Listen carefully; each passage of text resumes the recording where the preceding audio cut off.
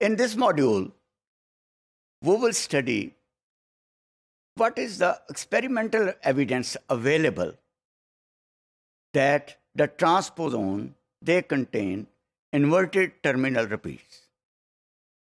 Remember, this is a very classical statement that the transposon, they contain inverted terminal repeats and has a great significance in the molecular biology.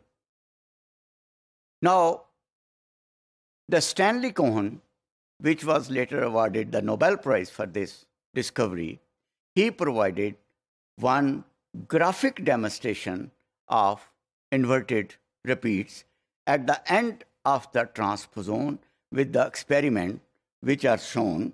He carried out the experiment. In this slide, the Stanley Cohen, actually he provided a demonstration and a graphical demonstration that how the transposon, they have got the repeated sequences. He took, there is one transposable element, that is a plasmid, which is inside in this circle.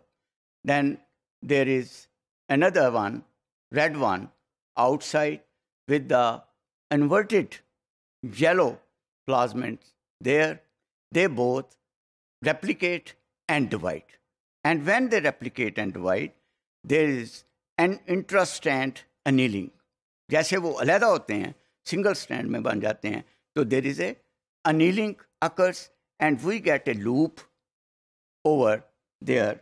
The two are formed. And he started with a plasmid containing a transposon with the structure shown here, as we have seen in the previous slides. Now, the original plasmid that was linked to the ends of the transposon. ये transposon के साथ उनको जोड़ दिया गया, which were inverted repeats. ये inverted repeats discover हुए, ये हुए inverted repeats. And what happened that after this finding, Dr. Cohen, he reasoned that if the transposon really had inverted repeats at its end, he could separate the two strands of the recombinant plasmid.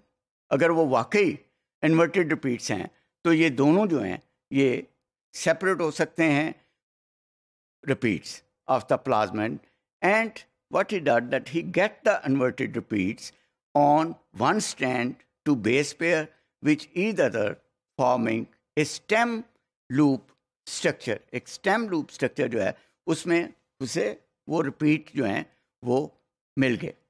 The stem would be double-stranded DNA composed of the two inverted repeats, and the loop would be the rest of the DNA in the single-stranded form.